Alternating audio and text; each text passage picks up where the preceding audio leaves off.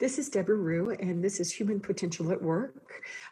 Please join me in welcoming Doug Foresta back to the program.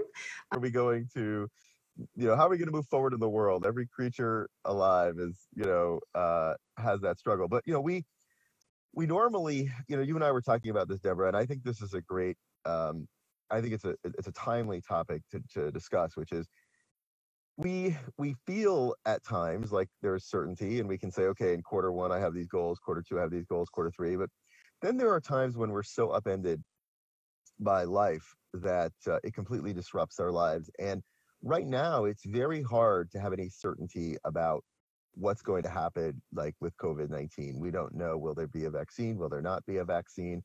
Will there be a resurgence? Will there not be a resurgence? Will there be treatments? Will there not be treatments? I think that, putting that question about how do you live your life, and at the same time, we have to plan to some degree. We have to make plans. We have to get up. We have to do things. How do you do that in the midst of so much uncertainty? You and I were going to talk about some positive changes that we're seeing because of the COVID-19 virus, like in less than a day, or, estimates a day or so.